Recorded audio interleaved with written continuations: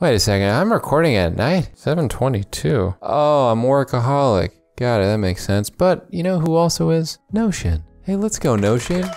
You finally made subtasks. Or did you? Yeah, you did. And it's pretty good, I'm not gonna lie. It's a solid setup. And if you wanna see how I managed to get this guy to do this, make sure you stick around to the end of this video, because it was kind of a doozy. Because this is the same one, but only that one. It's kind of a, I'll show you. So if we start a new page right here, what we're going to point out is the fact that for sub items database, you're only going to be able to use it for a few different database types. So if I do /database here, make this full width because I want to. I'm gonna call this projects database. You notice that if I press the 3 dots and go here, sub items is an option. Now, you're not gonna have it if you go to list, because I guess why would you? You're not gonna have it if you go to gallery, board, or calendar, but you do actually have it, and you have dependencies, which we'll talk about after that, after the first thing here. If we go to the table view once again, and then press sub items, I'm gonna rename this to projects for the parent item, and then subtask for the sub item, and then press create, and that will create a relation between those two things. Now, if I click on here and have a new project, and then click this little toggle and press this, you'll notice that this project example, the name will change here, and this is essentially a sub item of it. So if I make this a real example project, revamp RP website, shout out to the new riseproductive.com. Looks pretty slick. And we go here and we say, fix all of the SVG files. That's actually an issue that I was having on my website. And then update the second brain template page. You see that this ends up connecting back to the subtask. And if you want to clean up the way that this looks, you can go here and hide this in the view. And since it's already toggled under here, it's a little excessive to show it, so we can hide that here too. I mean, low key, it's a little dumb that it's there. It was there and I didn't do it quicker. But if we go here and make a new checkbox by pressing new property and checkbox, you'll see here that we can also tidy this guy up and then go here. And then there's this little situation where all those checkboxes are unique. But something that I do want to show you how to do that I actually did with my projects database is a nice little percentage calculator. So basically we can take this main project and do a progress bar. So before we make this progress bar, what we're gonna have to do is we're gonna have to make a roll up really quick. We're gonna take a roll up. We're gonna go to the subtasks. And then we're going to do checkbox and then do percent checked. So you can see where I'm going here. We can change this to subtasks percentage. Then something else I want to do is make a little status select property for the overall thing. So if we do a status property, I like to have a formula that looks something like, I like to have a property that looks something like this. Not started, in progress, completed, on hold, and archived. I will point out the fact that I'm using this instead of the status property because this works with make.com and Zapier for automation purposes, and I want to point that out for people. So let's do not started here and then make sure that this status shows here. So if we go in to this progress bar formula, what really is nice is that we want to make sure that we'd have a progress bar that figures out whether the tasks that are subtasks are completed or if it's just straight up completed based on the overarching status. So how'd you do something like that would be if I typed if property status equals completed, and it would be 1. And then if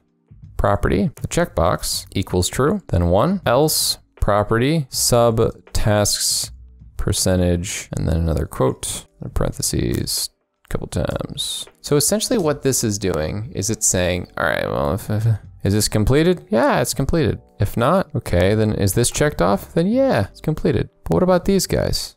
Ah, then it's going along with the subtasks. So what we can do is we can change this to a bar since Notion was amazing, absolutely amazing. It gave us a progress bar by default this year, top tier stuff. And then we can change this to blue because I like that color, don't ask. And I can change this to a percent.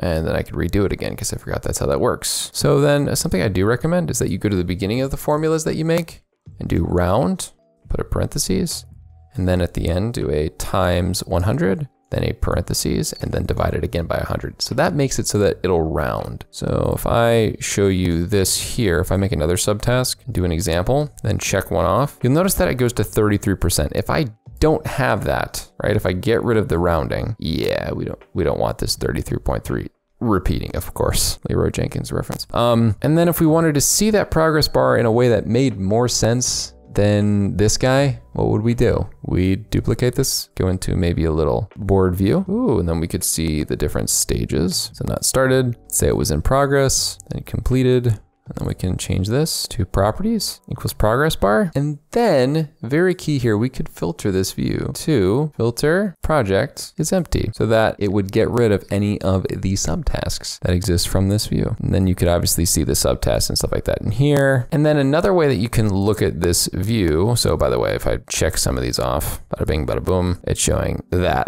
because I decided to not round it, but it would show that now rounded with the updated formula. And then if I go to complete, it would go to 100%. Because of the way that we set it up. So that could be a board view option. Then if we go here, we can also make a timeline, which would do the dependencies. So if I change this to a timeline view, what you're going to see here is something a little bit different. If we press this, we'll see, okay, you got to use a existing relation. So what do I do here? What I got to do here is I'm going to assign some of these different dates. So let's pretend, for example, we have a project timeline with an end date that ends on the new year, okay? And then we need to fix all these SVG files then, and then we can update the second brain page, and then we can post an email newsletter about the revamp on January 1st. What you can do here, you'll see if we untoggle this, it shows the different steps. But what if we press dependencies, then we use this existing guy right here. And what we gotta do is we gotta take this and then drag it here. So what'll that do? That will take this and then do this. And that makes it so that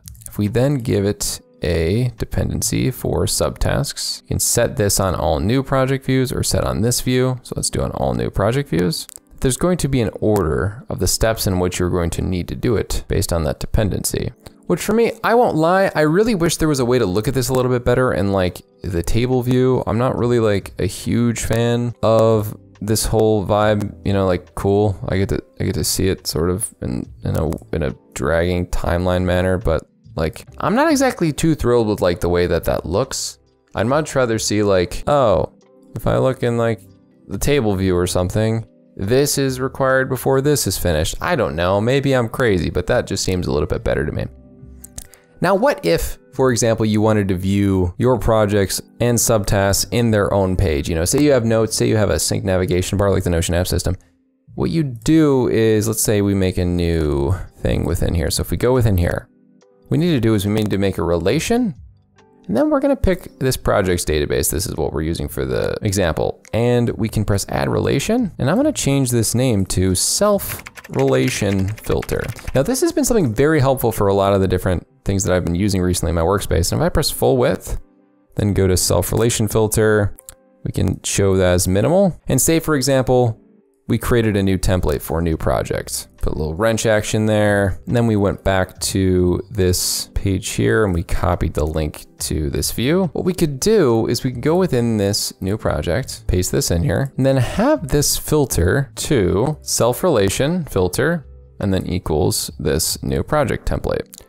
And then also let's make a new subtask property and template. So if we did like a select property for type, we can pick subtask, then we can make this main one a project, right? Then within here, we can set the default to a subtask for all views in this projects. And then let's go back to this revamp RP website. What we're actually gonna do is we're gonna duplicate this into two examples. So example 2, then we're going to go inside here and we're going to press new project. Now, first of all, you might be asking what the point of this is. You might want to have notes and other things just within the project and have a navigation bar within here, like I mentioned. But in this circumstance, it's like, how do I get it so that this pops up and everything in it? Well, there's this handy dandy add self-relation filter, and then bada bing, bada boom, you got it. And that's it. You don't have the other one. If you also want to self-relate it to this, you can show this guy in there as well. And then if you add anything to it, it'll self-relate it to that database. And then you got yourself only the sub items that are within that. Now you're noticing the subtasks don't exist that you made earlier. Well, the problem is those aren't self-related. So in a situation where you'd make a new template from scratch, when you'd be making a new subtask, these would be self-relating and be using the template for subtask. And that progress bar would be working like this for the main guy, as you can see up here. So it's just a different way to utilize this new update. A lot of people weren't really talking about this kind of system, so I said, hey, is the way you can do it. Also, a quick shout out to another update that they did was the fact that in the table views now, you actually have the choice to show vertical lines or not. So as you can see down here in this area, a lot of people seem to like the fact that table views are a certain way and list views are a certain way. And this kind of gives us a happy medium for both. Rather than needing to see that divider, you can just untick it, or you can take it back and forth. And it adds a different type of aesthetic to Notion, which is pretty nice. I think in the last few months, they've done a great job of updating the icon possibilities. They've updated the linked view icon possibilities by having you be able to do this and then be able to remove it and look like the table view again. And also on top of this, they've actually done a much better job recently when it comes to the templates that exist. So they added a onboarding system for templates, and they've actually changed the way that this looks overall. Something that's been slept on for a while in Notion is the fact that too, if you like look for something like a bug tracker, for example, I'm like, I can't really find it in the base one. I can go to the community and it will allow me to look within here. Okay, bug tracker, and then, okay, bug issue tracker. And I'm pretty sure there's gonna be, if I look through issues, yep, somebody's made a template for tasks and issues. And it just gives me a nice ability to go into a vetted template through the community rather than only being stuck with the different ones that exist within Notion by default. They've also done a great job of adding the baseline to have the icons in there, whereas in previous situations, they've only really done the emojis. So I do appreciate that as well. A lot of awesome updates recently with Notion. If you want to see more tips on how to improve your productivity, make sure to check out this video right here.